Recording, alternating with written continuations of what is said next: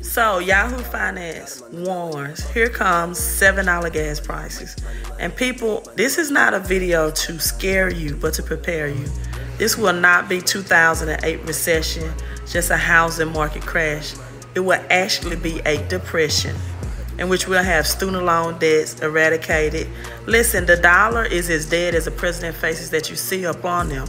In 1971, President Nixon made the dollar dead.